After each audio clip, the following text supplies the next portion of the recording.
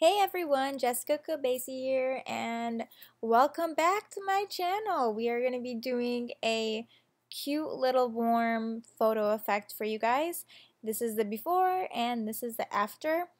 So you probably think, oh god, this is going to be super complicated. It's really not. We're using some basic adjustment layers, and let's get right into it. Let's get up in there and, put some layers on this thing. So the first thing that I'm going to do is actually just desaturate this image, because I find when I desaturate the image, the colors just work a lot better. So we're going to go to Layer, New Adjustment Layer, and Hue Saturation. Yeah, this layer doesn't really get a lot of love, but I'm trying to incorporate hue saturation more, into my photo effects if possible. So I'm just going to toggle that saturation tab and bring it down to -21. We're in the negatives today. The next thing that I'm going to do is go to Layer, New Fill Layer, and then Gradient. And I love gradients so much. So what we're going to do is use the orange to orange again, but slightly lighter, and then to red. So it kind of looks like the sun a little, like the sun and self-destruction at towards the end. So there we can, what, I'm gonna name this one self-destruction, okay? Okay, let's, just give it a personality, give it some identity. So I'm gonna go ahead and press OK.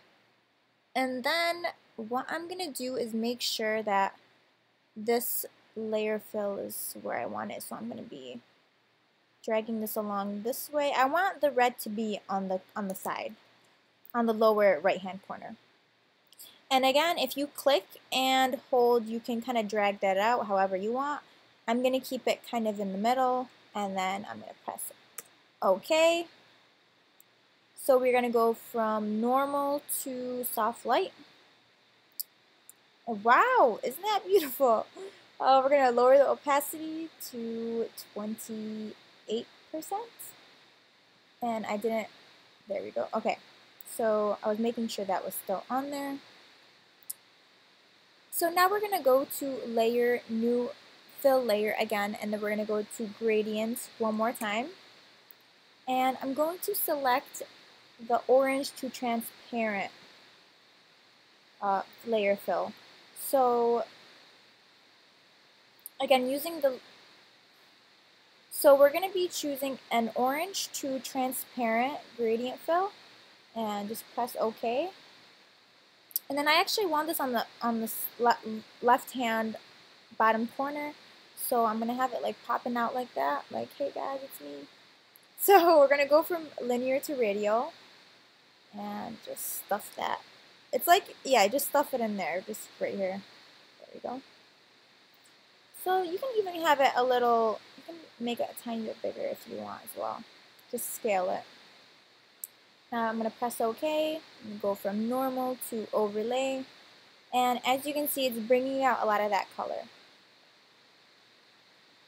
And we're going to drop this down to 17%, much like a lot of our grades in college. Just going to drop it down to 100 to 17%.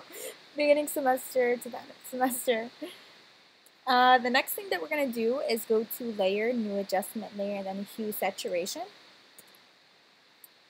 And I'm going to higher the saturation just a tiny bit, so +7.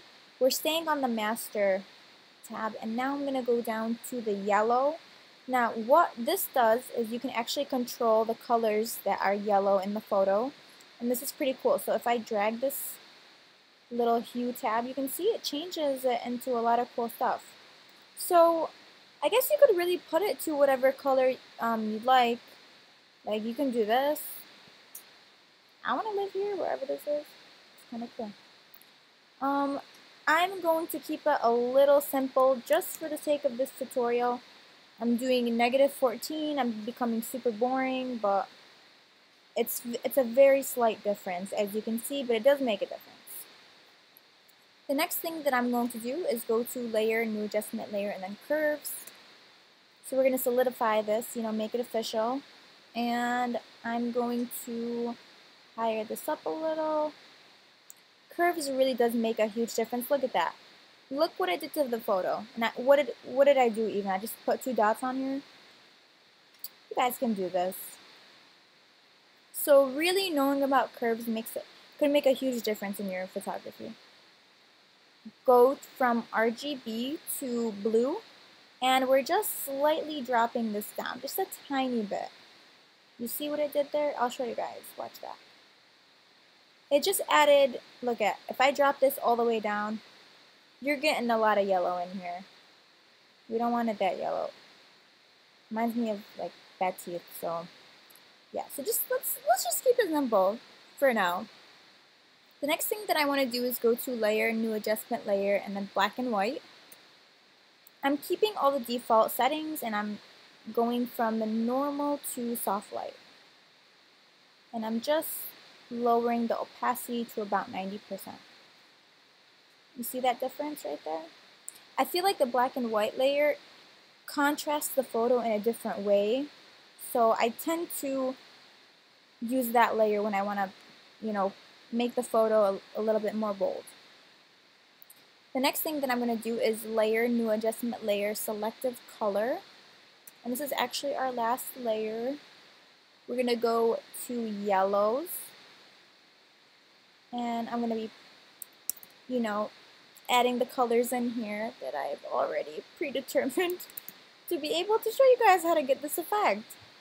But, you know, I experimented to get these. So really what I do, honestly, as I sit and toggle through each one. So I just recommend you guys to do that. The last tab that we're going to is the blacks. And again, I'm just adding in these numbers that were, you know, that came to me from toggling.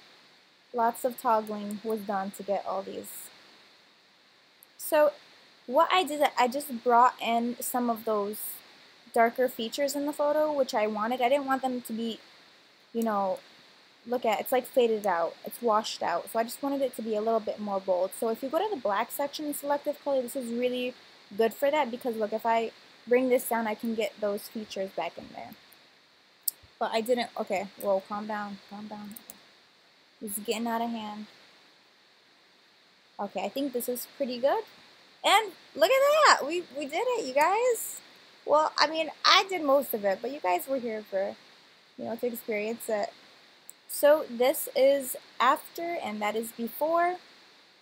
And as I said, you know, in the middle of this, the hue saturation layer that I was showing you guys the yellows. If you wanted to, you could switch it up and do, you know, a nice pink if you're feeling pinky, I guess. You can like lower this. Just get creative, I guess. Use a mask to mask the colors out. But that's all personal preference. So hopefully you guys like this effect and you guys can use some of these techniques on your own photos. Thank you guys so much for watching.